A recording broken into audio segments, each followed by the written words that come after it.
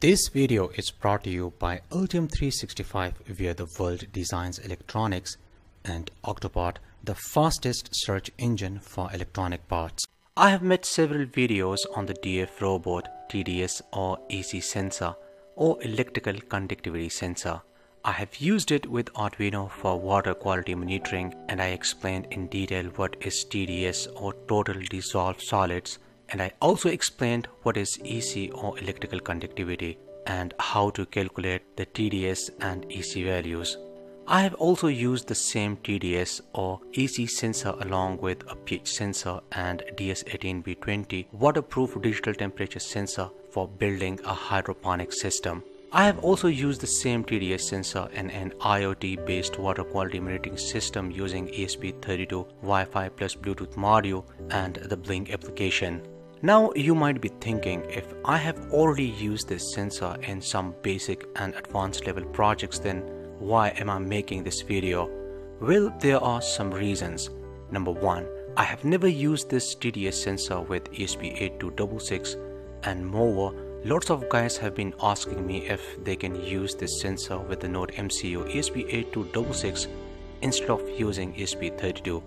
So today I will be using Nodemcu ESP8266 Wi-Fi module.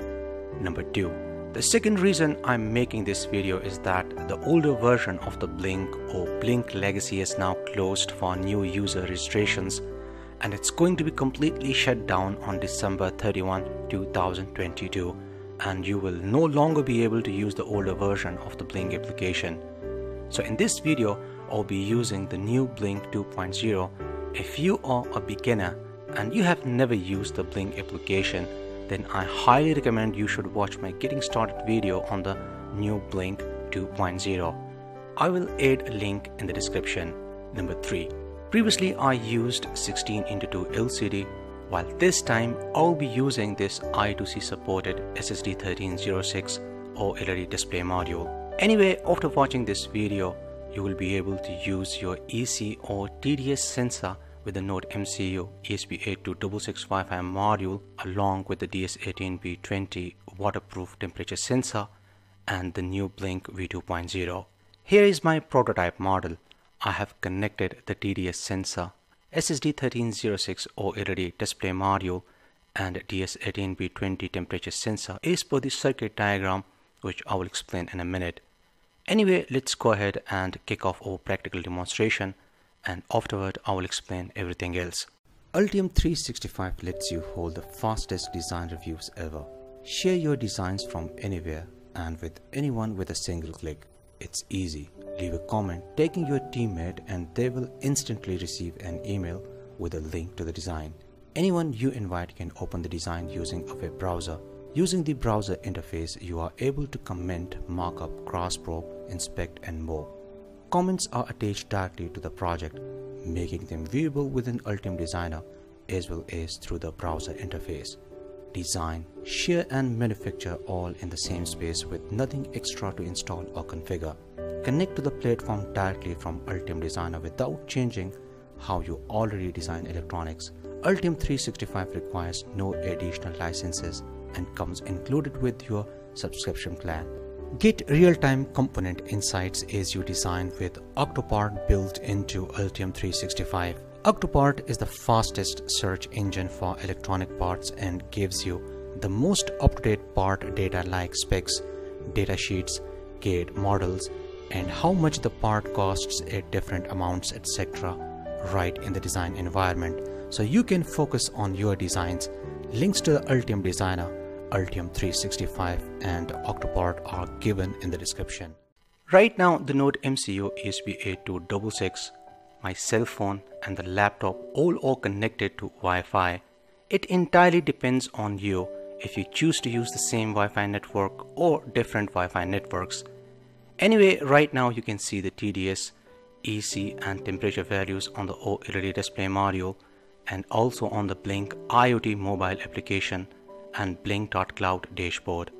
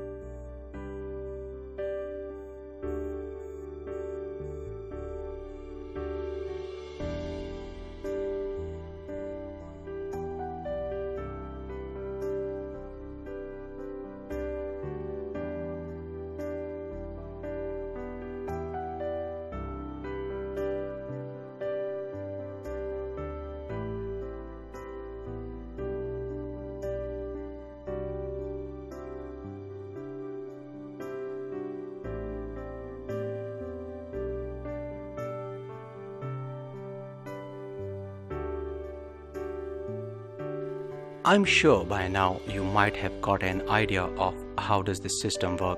So without any further delay, let's get started.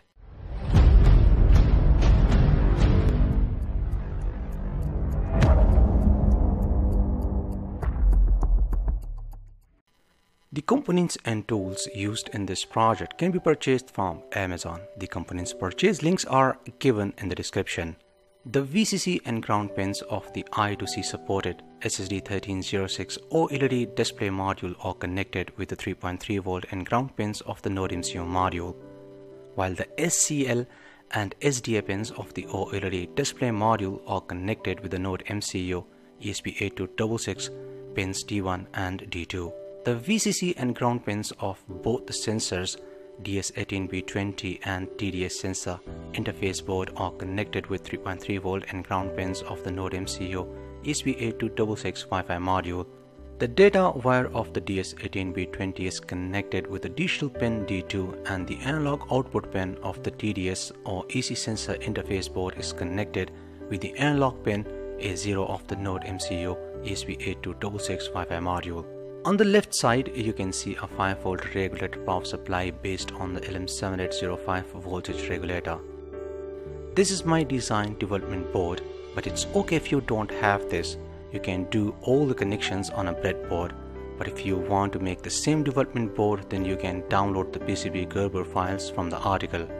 Now let's go ahead and start with the Blynk. Open your Blynk.cloud dashboard and follow the same exact steps. There is nothing complicated, and if you still face any issues, then you can watch my getting started video on the Blynk V2.0.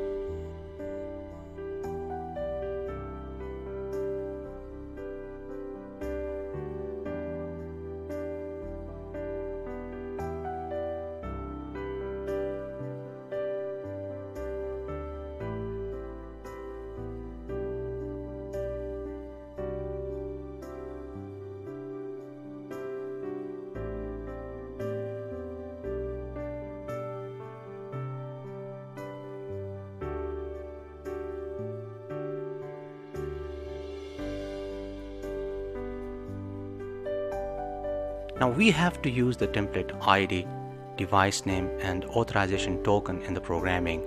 Copy the template ID and paste it next to the Blynk template ID.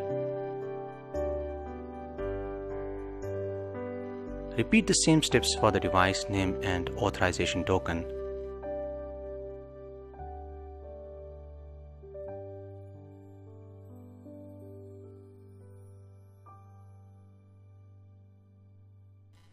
You can download this entire project code from our website electronicclinic.com. I will provide a link in the description. Finally, you can click on the upload button. You will also need to install all the required libraries. For this, you can watch my previous videos on Nodemcu, ESP8266, Blynk V2.0, DS18B20 temperature sensor, and SSD1306 OLED display module. I will add links to all the related videos in the description.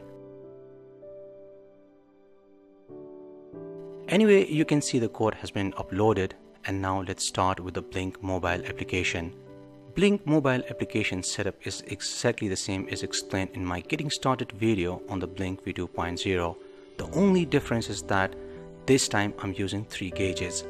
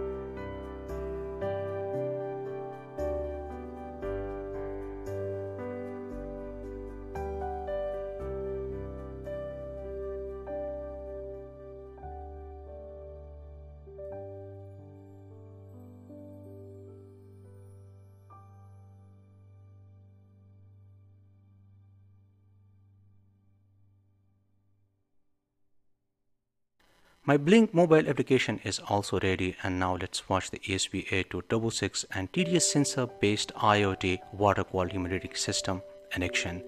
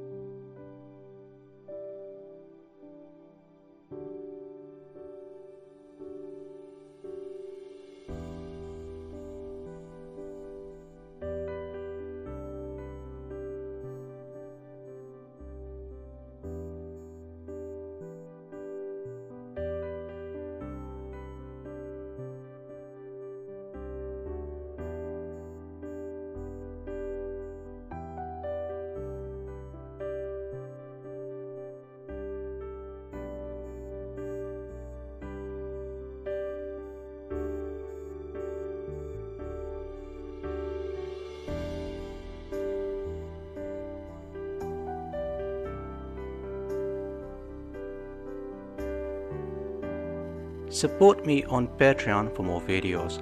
I hope you liked today's episode. Like and share this video with your friends. See you in next episode, and thanks for watching.